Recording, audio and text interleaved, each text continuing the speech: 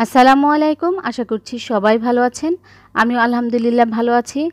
প্রতিদিনের মতো চলে এলাম একটি নতুন ব্লগ নিয়ে আপনাদের মাঝে। তো আজকের ব্লগে কিন্তু আমি কোনো রান্নাবান্না দেখাবো না। আজকে আমি ঘরে কি টুকিটাকি কাজ করেছি তো সেটা আপনাদের সাথে আমি শেয়ার করব। অনেক দিন ধরে ঘরের ঝুলগুলো পরিষ্কার করা হচ্ছে না। ভাবছি যে আজকে করব কালকে করব, এভাবে কিন্তু আর করতেই পারছি না।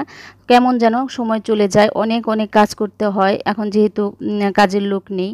তো দেশের যে অবস্থা, কোন দিন যে কাজের জন্য খালাকে ডাকবো বুঝে উঠতে পারছি না। আসলে দিন যাচ্ছে আর টেনশনটাও কিন্তু বাড়ছে। আল্লাহ এই অবস্থা থেকে কোন দিন যে নিষ্কৃতি দেবেন আমরা কিন্তু কেউ জানি না। সারা বিশ্বে যে মহামারী শুরু হয়েছে আমরা কিন্তু কেউ ভালো নেই। আসলে ভেবেছিলাম রোজার মধ্যে বেশি বেশি আল্লাহকে সবাই ডাকবো, আল্লাহ আমাদের ডাক নিশ্চয়ই শুনবেন। কিন্তু দিন দিন এই মহামারী কিন্তু বেড়েই চলছে। তো আল্লাহ ভালো জানেন, আমরা আসলে কেউ বলতে পারি না কোন দিন স্বাভাবিক জীবনযাপন করতে পারবো। আসলে ডাকার মতো ডাকতে পারলে আল্লাহ নিশ্চয়ই আমাদের ডাক শুনবেন। আমাদের ধৈর্য ধরে আল্লাহকে ডাকতে হবে, কারণ ধৈর্যশীলদের সাথে আল্লাহ আছেন। এভাবে আমরা যেন সারা জীবন আমরা আল্লাহকে ডাকতে পারি এবং আল্লাহ যেন আমাদের উপর খুশি থাকেন, তাহলে কিন্তু আমরা শান্তিতে পৃথিবীতে বেঁচে থাকতে পারবো। কথা বলতে বলতে আমি কিন্তু দুটো রুম পরিষ্কার করে নিয়েছি। এই ঝুলগুলো কিন্তু অনেক বেশি হয়েছিল, এর জন্য কিন্তু সময় লাগছে। আর অনেক দিনের যে কোনো কাজ জমে থাকলে কিন্তু সেটা করতে সময় লাগে। আর আমরা যদি প্রতিদিন অল্প অল্প করে যে কোনো কাজই করে ফেলি তাহলে কিন্তু আর জমে থাকে না, আর কাজগুলো কিন্তু খুব সহজেই অল্প সময়ে হয়ে যায়। কিন্তু আমার অনেক ঝুল হয়েছিল এভাবে, যে ফুলগুলি কিন্তু অনেক দিন ধরে পরিষ্কার করা হয় না। তো আমি ঝুল ঝাড়ু দিই, এটা একটু পরিষ্কার করে নিলাম।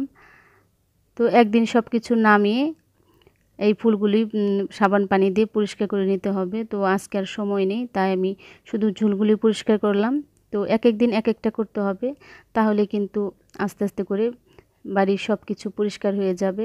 আর রোজার মধ্যে তো অতটা পরিষ্কার করা হয়নি। তো এখন সময় হয়েছে, এখন সময় পেয়েছি, এখন কিন্তু প্রতিদিনই আমি এই ঘরের ঝুল, আরেকদিন ফ্যান পরিষ্কার করতে হবে। তো এভাবে আমি সব পরিষ্কার করে নেব। আসলে প্রত্যেক বছর রোজার আগে কিন্তু আমরা ঘরের সব পর্দাগুলো ধুয়ে পরিষ্কার করে ফেলি, কিন্তু এবার কিন্তু পর্দা হয়নি। আর এই গাছগুলোও কিন্তু ময়লা হয়ে গেছে।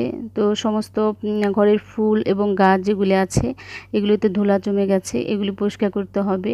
আর পর্দাগুলো তো ভারী যেগুলি সেগুলি করা যাবে না, আর লন্ড্রিও তো বন্ধ। তো এর জন্য কিন্তু আর পর্দাগুলো আমি নামাইনি। তো যেটুকু পারি আমি ঘরটা পরিষ্কার করে নিব। তো পর্দাগুলো থাক, পরে লন্ড্রি যখন খুলবে তখন দিয়ে দিব। আর কালার আসলে তো তখন পাতলা যে পর্দাগুলি সেগুলি ধুতে হবে। একটা সংসারে কিন্তু অনেক কাজ থাকে, আমরা যারা করছি তারা কিন্তু বুঝি যে কতটা কাজ, দেখে কিন্তু কেউ বুঝতে পারবে না, যারা করেন তারাই কিন্তু বুঝেন। তো আমরা কিন্তু আসলে কাজের লোক দিয়েই কিন্তু অনেক কাজ করাই। ঘর মোছা, হাঁড়ি পাতিল ধোয়া, কাপড় ধোয়া, তারপর ফার্নিচার মোছা, আমরা কিন্তু অনেক কাজই তাদের দিয়ে করাই। আর আমাদের যেহেতু বাইরে যেতে হয়, স্কুলে বাচ্চাদেরকে আনতে হয়, নিতে হয়, তো এর বাইরেও কিন্তু আমরা আসা যাওয়ার পথে টুকিটাকি অনেক কিছু কেনাকাটা করতে হয়। তো এভাবে কিন্তু অনেক কাজ, আবার ঘরে এসে আবার সেই সবগুলো গুছিয়ে বাচ্চাদেরকে খাওয়ানো, বাসা পরিষ্কার পরিচ্ছন্ন রাখা। আর এখন তো সে খালারা নেই, কাজ করতে পারে না, তো তাদের কাজগুলো কিন্তু তারা যে কাজ করে দিত সেগুলি করতে হয়। তো অনেক কাজ আমরা করি এখন, যদিও এখন আমাদের বাইরে যেতে হয় না। তো সারাদিনই কিন্তু আমাদের এই কাজের মধ্যেই থাকতে হয়। এখন কি করব, তখন কি করব, এই ভেবে ভেবে কিন্তু সারাটা দিন আমাদের কেটে যায়। একদম ঘুম থেকে ওঠার পর থেকে শুরু হয়, সকালে নাস্তা কি করব, তারপর দুপুরে খাবার, ঘরের কি কাজ আছে, বাড়তি কি করতে হবে। তো এভাবে কিন্তু সারাটা দিন কেটে যায়, একদম শোয়ার আগ পর্যন্ত কিন্তু আমরা চিন্তা করি যে কি কাজ বাকি থাকলো। এমনকি আমরা রাত্রে কিন্তু চিন্তা করে শুই সকালবেলা কি নাস্তা দিতে হবে, কি রান্না করব, এটা ভেবে ভেবে কিন্তু আমাদের ঘুমিয়ে পড়তে হয়। তো আসলে ঘুমের আগ পর্যন্ত আমাদের একদম সংসারের কাজ, আর ঘুম থেকে উঠেই শুরু হয়ে যায় সংসারের চিন্তা ভাবনা। তো এভাবে কিন্তু আমাদের সময়টা কেটে যাচ্ছে, খুবই ব্যস্ত সময় যাচ্ছে। আসলে এমন ব্যস্ত সময় আসলে এর আগে কখনো যায়নি।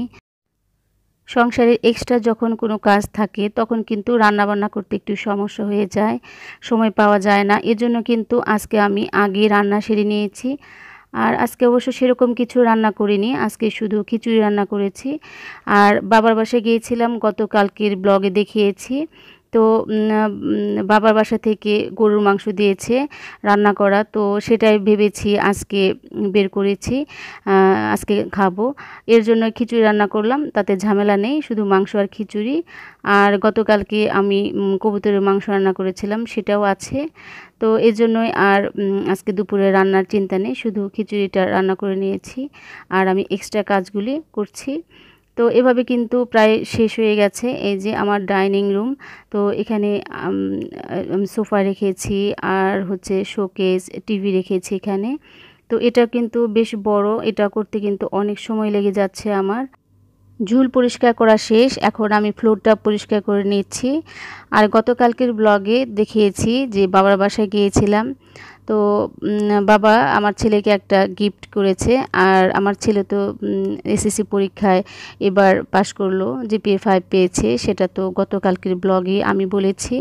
তো আমার ছেলেকে কি গিফট করলো সেটা আপনাদের সাথে আমি দুপুরবেলায় খেয়ে দিয়ে তারপর আপনাদের সাথে আমি শেয়ার করব।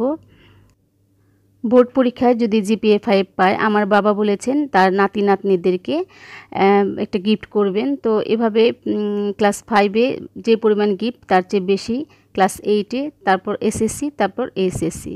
তো আমার ছেলে এসএসসি পরীক্ষা দিয়েছিল, এর জন্য একটি গিফট তার পাওনা ছিল। তো দেশের যে অবস্থা, এর জন্য কিন্তু আসলে দেখা সাক্ষাৎ হচ্ছে না। লকডাউনের পরে আমি 3 মাস পরে আর কি গেলাম, তো তখন আমার হাতে দিয়ে দিল ছেলের গিফটটা। তো এই তো দেখাচ্ছি আমি। তো কালকে কিন্তু বের করা হয়নি আর আপনাদের সাথে শেয়ার করব, এর জন্য কিন্তু খুলিনি। তো আপনাদেরকে দেখাচ্ছি, এই যে নানা দিয়েছে। তো এভাবে গিফট করেছে, তো আমি এনে ছেলেকে বললাম আর খুলে এখন আপনাদেরকে দেখাচ্ছি। এখানে সম্ভবত দেখতে পাচ্ছেন 10,000 টাকা আছে।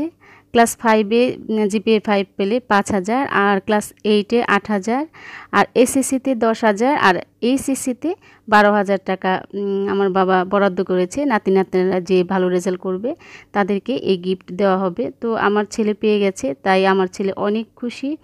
নানার এই গিফটটা তার জন্য আশীর্বাদ। এই টাকাটা এখন আমার কাছে রেখে দেব, আর ছেলে মেয়ের টাকা কেউ দিলে সেটা কিন্তু আমার কাছে জমা রাখে, তো আমি রেখে দিচ্ছি। আর বিকেলবেলায় এখন আমি একটু চা খাবো, তো সেটা আপনাদের সাথে শেয়ার করছি। তো এখানে আমি একটা প্যান বসিয়েছি, এখানে আমি একটু বাটার দিয়ে দিব।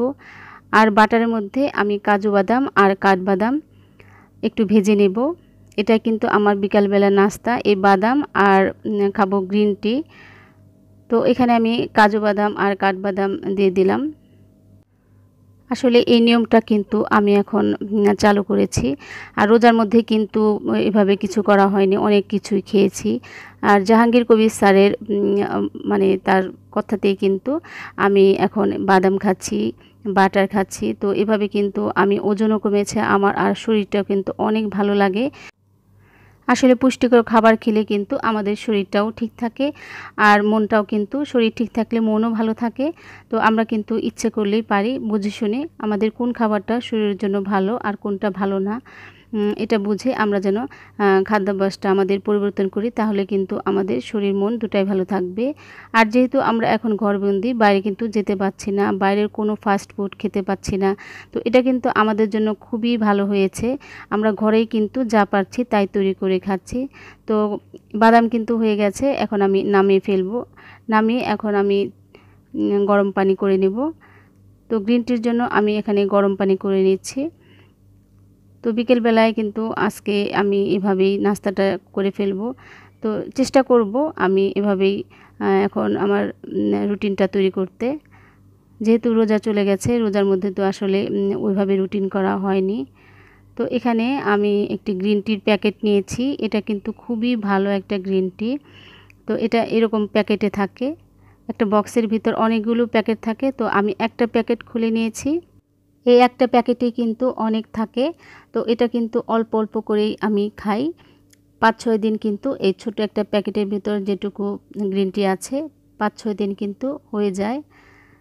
তো এভাবে আমি এই প্যাকেটটা একটু খুলে অল্প করে দিয়ে নিব। আর এটা আস্তে আস্তে করে যখন গরম পানিতে ভিজে যাবে, আস্তে আস্তে একদম নিচে পড়ে যাবে, তখন সুন্দর একটি কালার আসবে। দেখতে কিন্তু তখন অনেক ভালো লাগবে, দেখতে পারবেন। আমার বাসায় দক্ষিণে 2টি বারান্দা আছে, সেখানে আমি কিছু গাছ রেখেছি। যদিও সেরকম ফুলের গাছ নেই, অনেক দিন ধরে আসলে কেনা হয় না ফুল গাছ। তো যা আছে ওটাকে আমি একটু পানি টানি দিয়ে মানে বাঁচিয়ে রেখেছি, সেটাও আপনাদের সাথে আমি শেয়ার করব। আর এভাবে আমি ভিজিয়ে রাখছি, একটু চামচ দিয়ে নেড়ে দেব। তো দেখতে পারবেন কালারটা কিন্তু হালকা একটু চেঞ্জ হয়েছে, এটা কিন্তু আরেকটু চেঞ্জ হবে। তো এভাবে যখন ভিজে ভিজে উপরে যে চায়ের পাতাগুলি আছে এগুলো কিন্তু নিচে পড়ে যাবে। তো আপনাদেরকে আমি একটা জিনিস দেখাবো, এখন দেখতে পারবেন কতটা সুন্দরভাবে এই পাতাগুলি ভিজে ভিজে নিচে পড়ে যাবে। তো সেটা আমি আপনাদের সাথে এখন শেয়ার করব। তো এভাবে রেখে দিলাম কিছুক্ষণ, এখন আমি আপনাদেরকে দেখাচ্ছি। এই তো আমি যখন একটু দেখতে যাচ্ছি, তখন দেখলাম যে পাতাগুলি নিচে পড়ছে, আবার উপর দিকে উঠছে আর কি। তখন ভাবলাম যে আপনাদের সাথেও শেয়ার করি, আপনাদেরকেও দেখাই, দেখতে পারবেন। অনেকক্ষণ আমি তাকিয়েছিলাম, এই যে আস্তে আস্তে করে উঠে যাচ্ছে, আবার নিচে নামবে, দেখতে পারবেন। তো কালারটাও কিন্তু এখন চেঞ্জ হয়েছে। তো এটা আমি দেখলাম আর হাসলাম, ভালো লাগলো দেখতে। তো এভাবে অনেকক্ষণ আমি দেখলাম, তাই আপনাদেরকেও অনেকক্ষণ দেখাচ্ছি। এই তো এখন দেখবেন আবার নিচে নেমে যাবে, ঠিক মাছের মতো লাগছে, মানে পানির মধ্যে মাছ থাকলে যেরকম ঠিক ওরকম কিন্তু লাগছে, তাই না? তো এভাবে আমি এখন এটা যখন ভিজে একদম নিচে চলে যাবে, তখন কিন্তু একটু গরম পানিটাও একটু ঠান্ডা হয়ে যাবে। আর বেশি গরম কিন্তু আমি খেতে পারি না, বেশি গরম খাওয়া ঠিক না। তো এর জন্য এটা ভিজে নিচে চলে যাবে, আর যখন একটু ঠান্ডা হয়ে যাবে, খুব বেশি গরম থাকবে না, তখনই কিন্তু আমি এটা খাবো। তো হালকা গরম পানি দিয়ে খেলে কিন্তু এটা সমস্যা নেই, এটা গুণাগুণ থাকে, সমস্যা নেই। আর এই সময় কিন্তু আমাদেরকে এই গ্রিন টিটা খাওয়া দরকার আর কি, এটা কিন্তু ভালো শরীরের জন্য। তো রোগ প্রতিরোধ ক্ষমতা কিন্তু এই বাদাম গ্রিন টি বাড়ায়। তো এভাবে আমি অল্প অল্প করে খেয়ে নিচ্ছি। আর খেতে খেতে কিন্তু আমি আপনাদেরকে এখন আমি বারান্দায় নিয়ে যাব, আমার গাছগুলি দেখাবো। তো চলুন আমি গাছগুলি দেখাই। তো এভাবে আমি চাটা খেয়ে নিলাম, আর শেষ করে তারপরে যে বারান্দায় চলে আসলাম। এখানে আমি একটি বালতির মধ্যে কচু গাছ লাগিয়েছি। এর আগে প্রথম দিকে আমি একটি ব্লগে দেখিয়েছিলাম, রোজার আগে। তো তখন দেখিয়েছিলাম এখান থেকে কেটে আমি রান্না করেছিলাম ইলিশ মাছ দিয়ে। আর এখন কিন্তু পাতাগুলি হয়েছে, কিন্তু অতটা বড় হয়নি, আর একটু কোনো সার দেওয়া হয়নি, তাই একটু চিকন চিকন। তো তখন কিন্তু অনেক মোটা মোটা ছিল। তো যাই হোক, এটা আরেকটু বড় হবে, রেগুলার পানি দিলে কিন্তু পাতাগুলি আরেকটু বড় হবে, তখন আমি কেটে রান্না করব। এখানে সন্ধ্যামালতী গাছ কিন্তু সন্ধ্যার সময় কিন্তু ফুলগুলি ফোটে। তো এখন তো আর সন্ধ্যা হয়নি, তাই ফুলগুলো দেখাতে পারলাম না। তো এখানে যে আগে হয়েছিল, ফুটেছিল, সেগুলোই এখন আছে।